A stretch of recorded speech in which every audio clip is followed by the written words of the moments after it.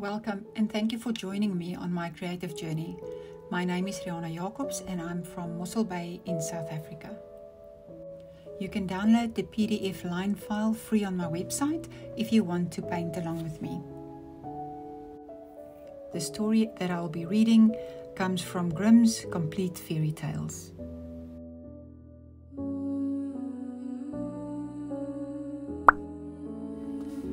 The White Snake.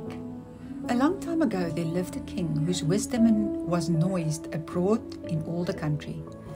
Nothing remained long unknown to him, and it was as if the knowledge of hidden things was brought to him in the air. However, he had one curious custom.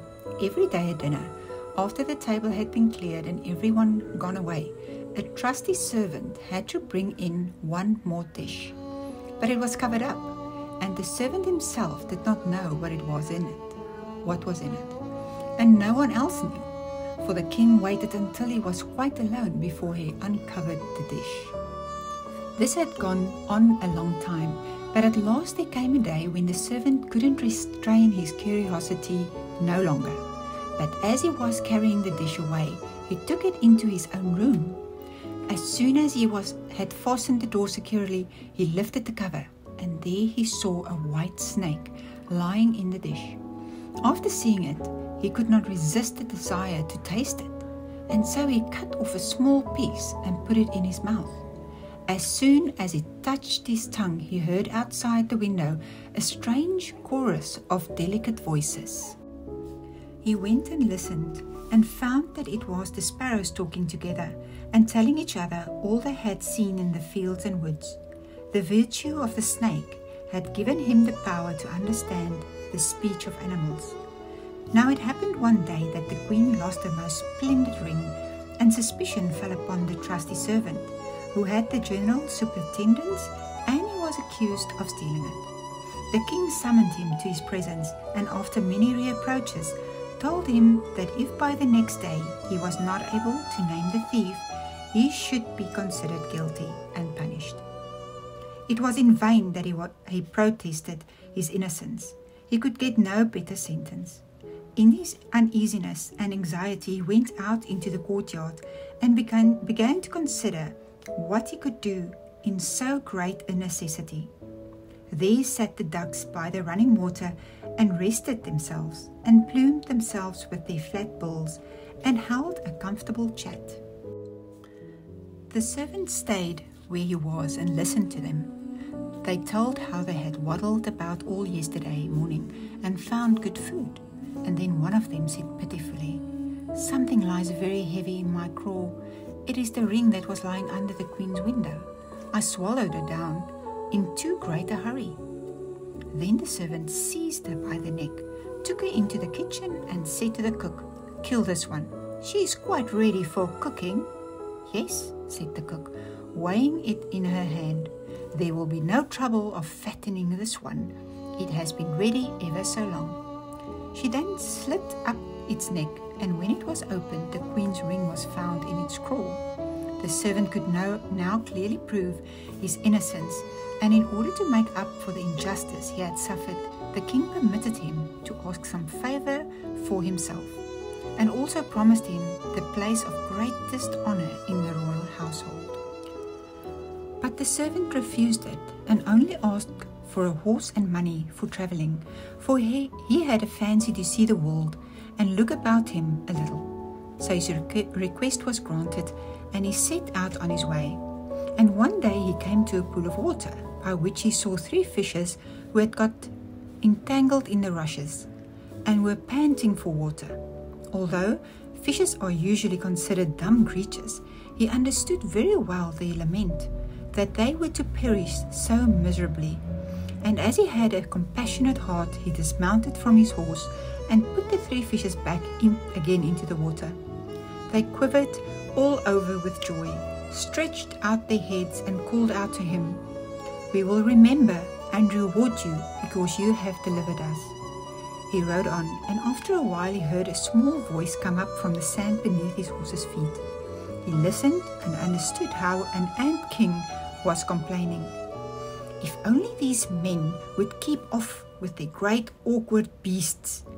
Here comes the stupid horse treading down my people with his hard hooves."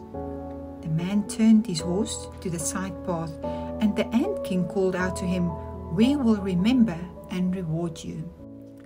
The path led him through a wood, and there he saw a father raven and mother raven standing by their nest and throwing their young ones out. "Off with you, young gallow birds," cried they. "We cannot stuff you any more. You are big enough to fend for yourself." The poor young ravens lay on the ground, fluttering and beating the air with their pinions and crying, "We are poor helpless things. We cannot fend for ourselves. We cannot even fly. We can only die of hunger." Then the kind young man dismounted, killed his horse and his dagger, and left it to the young ravens for food. They came hopping up, feasted away at it, and cried, "We will remember and reward you." So now he had to use his own legs, and when he had gone a long way,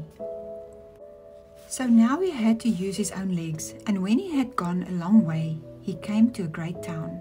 There was so much noise and thurring in the street, and there came a man on a horse who proclaimed, "The king's daughter seeks a husband, but he who wishes to marry her must perform a difficult task, and if he cannot carry it through successfully, he must lose his life." Many had already tried, but had lost their lives in vain. The young man, when he saw the king's daughter, was so dazzled by her great beauty that he forgot all danger, went to the king and offered him as a wooer. Then he was led to the seaside, and a gold ring was thrown into the water before his eyes. Then the king told him that he must fetch the ring up again from the bottom of the sea, saying, "If you come back without it, you shall be put under the waves again and again until you are drowned." Everyone pitied the handsome young man, but they went and left him alone by the sea. As he was standing on the shore and thinking of what he should do, there came 3 fishes swimming by, none other than those he had set free. The middle one had a mussel in his mouth, and he laid it on the strand at the young man's feet. And when he took it up and opened it, there was the gold ring inside. Full of joy, he carried it to the king and expected the promised reward. But the king's daughter, proud of her high birth, despised them and set him another task to perform. She went out into the garden and strewed about over the grass 10 sacks full of millet seed. "By the time the sun rises in the morning, you must have picked up all these," she said, "and not a grain must be wanting." The young man sat down in the garden and considered how it was possible to do the task. But he couldn't contrive nothing, and stayed there feeling very sorrowful and expecting to be led to death at the break of day. But when the first beams of the sun fell on the garden, and he saw that the 10 sacks were all filled, standing one by the other, and not even a grain was missing. The ant king had arrived in the night with his thousands of ants, and the grateful creatures had picked up all the millet seeds and filled the sacks with great industry. The king's daughter came herself into the garden and saw with astonishment that the young man had performed all that had been given him to do.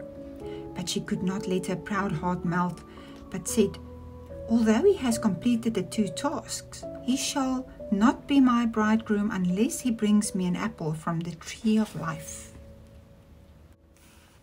The young man did not know where the tree of life was and to be found, but he set out and went on as long as his legs could carry him.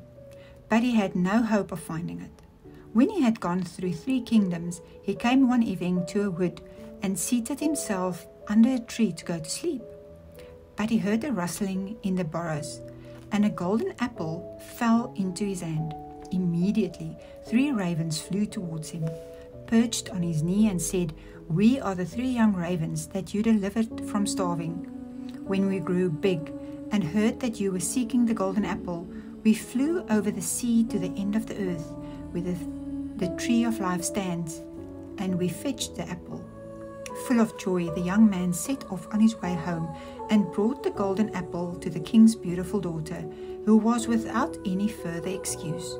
So they divided the apple of life and ate it together, and their hearts were filled with love, and they lived in undisturbed happiness to a great age.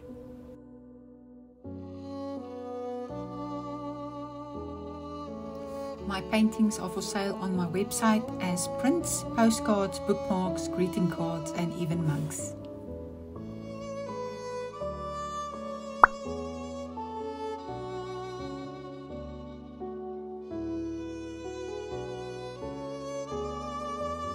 Thank you for watching. Please consider subscribing to my channel if you enjoyed the content. I post every Monday. See you soon.